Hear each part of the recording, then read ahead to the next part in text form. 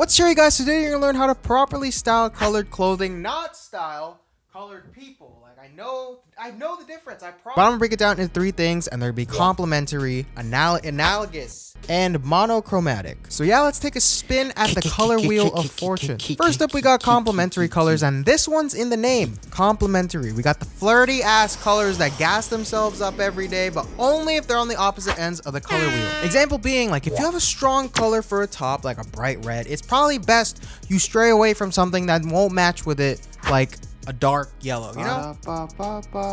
I'm a hype beast. But complementary colors can also be used as a cherry tool to bring another layer to your fit. Example being like these two colors, complementary of each other, so literally layering them together would look perfect. This is because of a thing called color theory. I'm not making this up. A lot of people in the advertising industry or artists use this.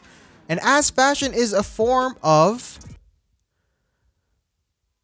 advertising insecurities, it should work fine here too. When mixing complementary colors, I like to keep one as a primary and the other one as more of an accent, so it doesn't feel like the outfit's kind of fighting itself. Example being here, where I decide to make the complemented color my socks, so they both work well, but are not trying to one-up each other. But really, it creates a good call and response with your outfit if the colors complement each other well enough. Again, the color theory isn't a rule per se, but more so just a guideline to follow when you don't know how you feel about something. A lot of times, the fits kind of break the color theory, but you know, they still look cherry AF, so I don't see the problem.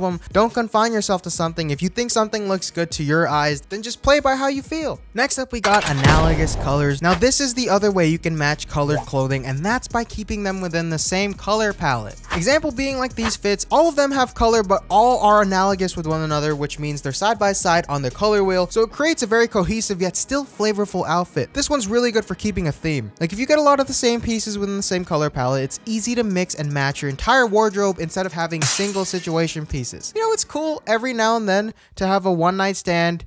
You know, it's fine. Like, it happens. It's edgy. But what you need is that long term. You'll feel better, you'll get more wear out of the same pieces, and overall you get more value because if you have more pieces to mix and match, you won't get bored of wearing the same exact outfit all the goddamn time. Oh, wow, yeah. Oh, kiss. Oh, yeah.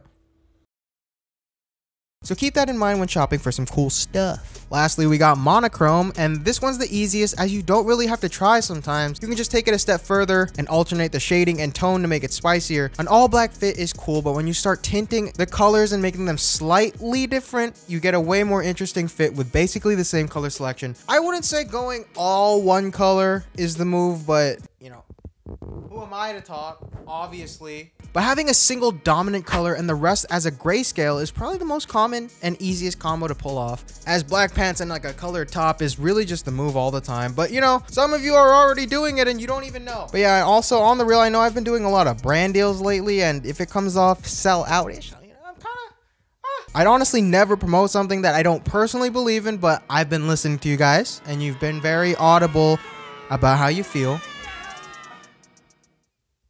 Audible. This video is sponsored by Audible, which is a service where they have an insane collection of books, self-development, fiction, audio shows, you know, whatever you want to listen to when you get tired of my shit.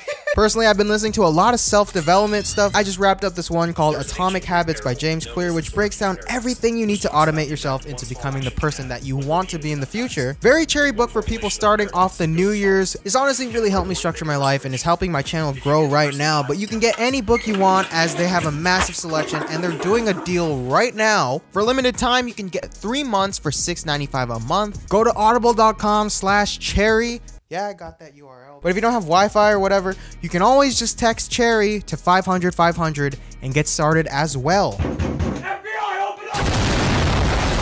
Yeah, just make sure you go check it out. I promise you might like it. Or if you don't know where to start, you can get from Audible Originals, which is a great selection of Audible exclusive titles. There's something for everyone. Audible.com/cherry, or just text cherry to 500 500. Okay, so thanks for watching the video, guys. And again, thanks to Audible for sponsoring this video. Go check them out. Everything is in the description. Follow my Instagram at ChristianVY and tweet at me at ChristianVYYT. Email me at frugalaesthetic@gmail.com for anything. And yeah, guys, stay cherry.